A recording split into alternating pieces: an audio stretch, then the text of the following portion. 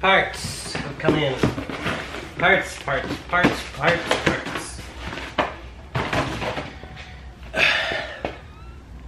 So I can keep on working on this thing.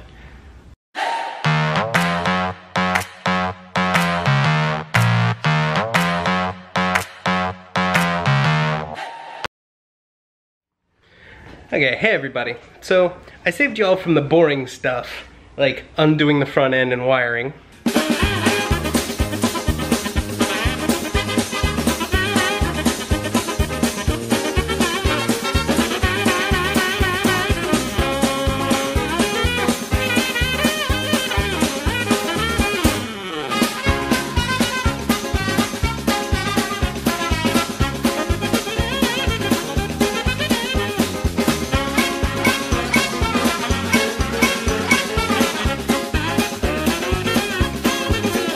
And so now we're here. Hey, we have a mostly stripped bike and it's time to start putting stuff on it and fixing stuff up. Today I think we're de-linking and refreshing the brake system, and if I get time, we'll do the front end as well. But first, I got mirrors.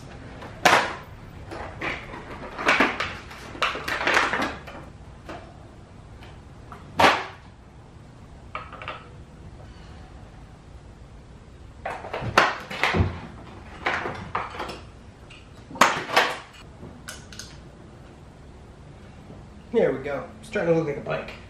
Alright, mirrors on a bike makes it more like a bike. Anyway, okay, so I've already done a bit of work on this so I could get all the parts. I had to walk into stores and whatnot. But basically, with this bike, what we have is our rear brake, which is attached via a hose that I've already disconnected to our rear splitter here.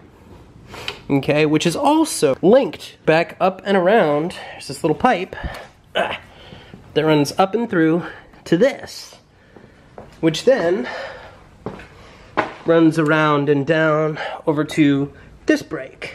It's called a linked braking system. It's great when your bike's 900 pounds. Before the advent of ABS, it would stop the bike, slow it down, give you more grip, blah, blah, blah. I don't want that. What I'm looking for is front brake and rear brake. So what we're gonna do is we're gonna attach this here, which is my front master cylinder, to both the left front and the right front.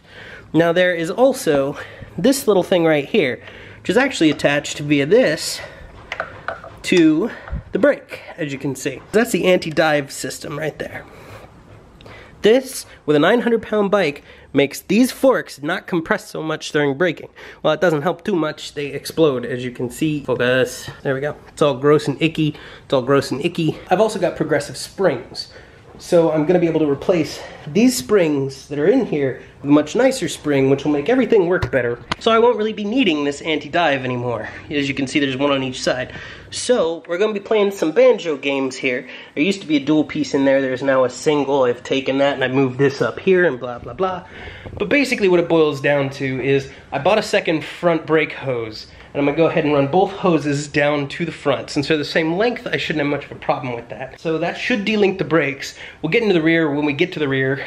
And I have to Dremel some bolts to plug those anti-dives. And, as you can see, there's an exploded rear master cylinder. Which I have another one in one of those. I don't know which one it is. But it's in one of those. And basically what we're going to do is replace that as well while we're at it. So let's start tearing this stuff apart.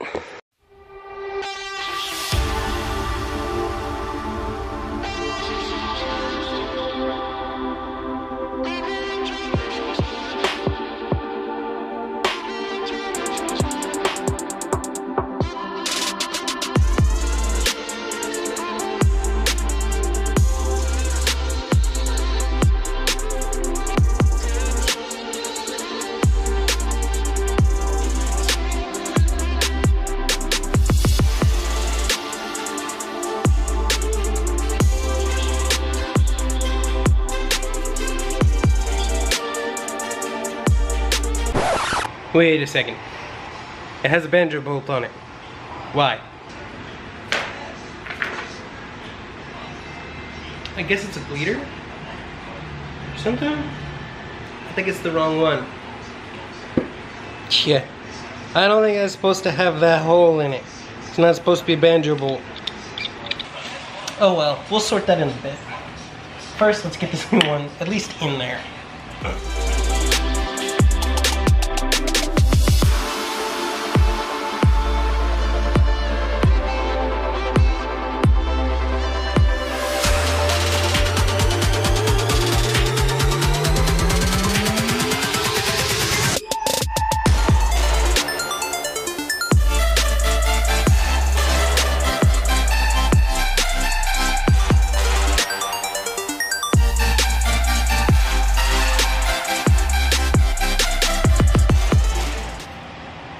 Look at all this paint coming off. Alright, now I have cheated a little bit. Zoom out. Okay, so I've cheated a little bit. I've already taken this rear brake line off, so pretend that that was connected there, and this was connected back here. Okay, to that, right there. So, ta-da! I took it off, aren't I amazing? Now, I only bought one new brake line. So what we're gonna have to do,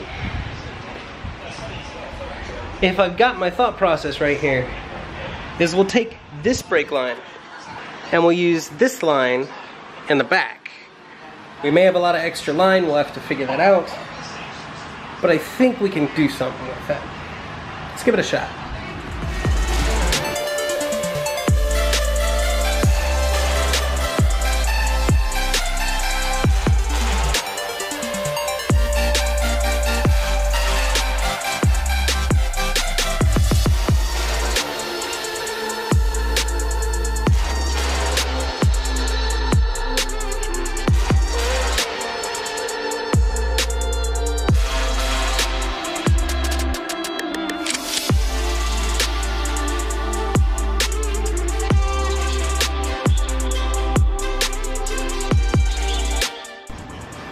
Okay, so I needed a couple more inches. This one seems to have about 7 more inches, 8 more inches, but it should work. We just gotta make sure that it's all underneath the cylinder level. So, we gotta run it to this one in the back, or this one in the front, excuse me. Running it to this one in the front, because this one gives us 80% of the braking, and that one gives you 30. So this one's restricted, that one's not. We wanna run it from the front, so we're gonna run it like through and around somehow. I'm not really sure, we'll figure it out, and then back over to the brake here.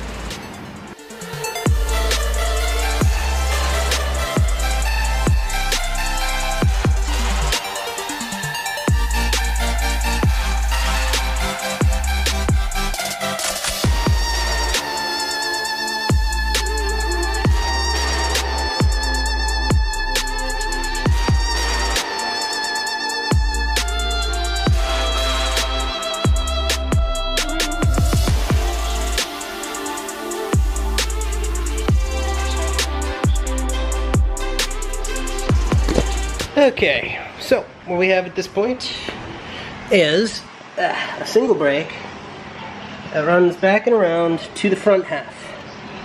Now we're gonna need to block that, okay? Remember that. That hole needs to be plugged. Don't forget. Remind me. Since we've got that left front already undone, and we got the double banjo up here already, because I was lazy and wanted to do it while I was figuring everything out, I'm gonna go ahead and patch that. And on this side,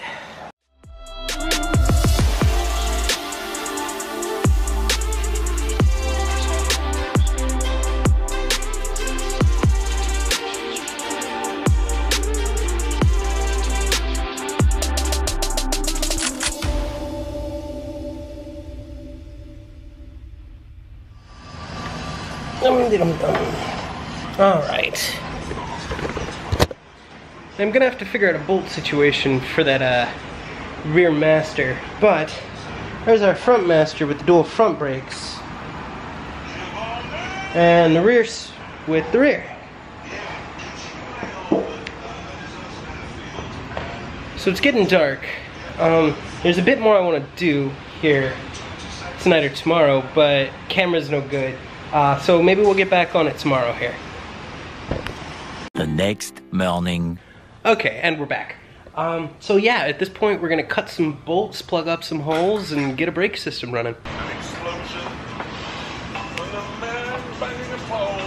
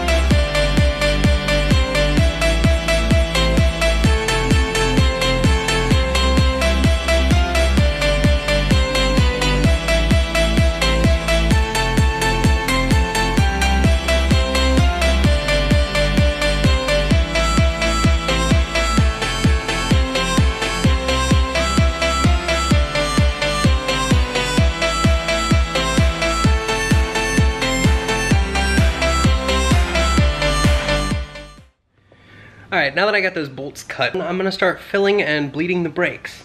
And it's not a very hard procedure for anybody who hasn't done it. There are these little nipples on all your brakes. Right here. There you go. See a little nipple? Nipple. I think I'm pointing at it. There we go. Okay, nipple. Excuse me. And what you're gonna do is we're gonna press the pedal, twist this open, let brake fluid and air come out, and then close it, and then release the pedal. And it's just a back and forth and back and forth and back and forth until it's all coming out clear with no air bubbles in it. And I gotta do that for the back and the two fronts. So let's go ahead and get started.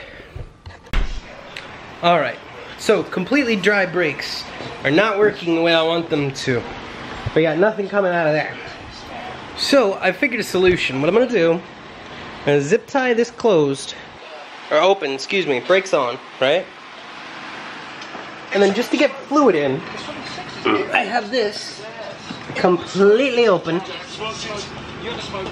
Okay, it's on. I'm gonna create some suction. Now I had to be careful and watch to make sure I don't get any fluid, but look what it does.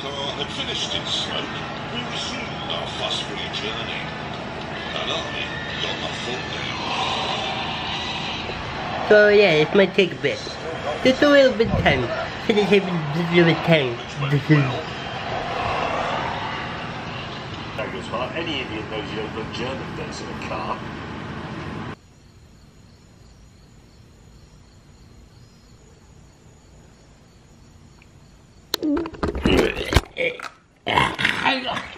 Oh God.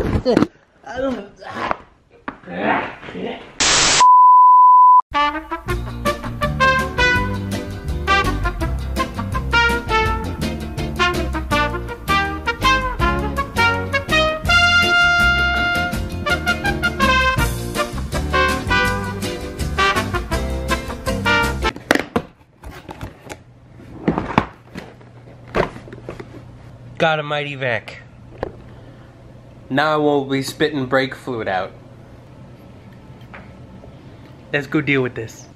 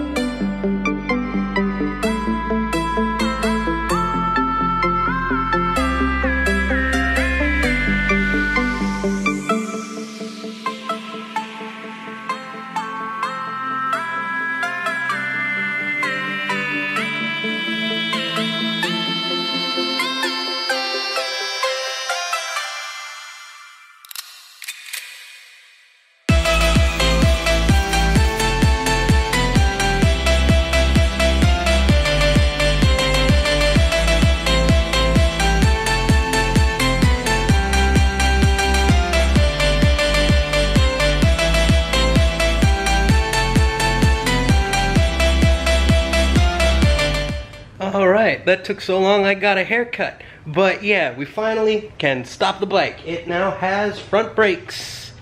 And it has rear brake.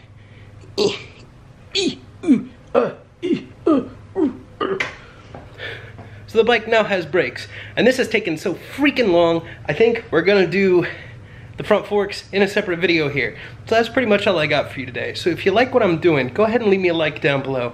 And if you want to see my videos as they come out, go ahead and click that subscribe button over here somewhere. That'll help me out a lot too.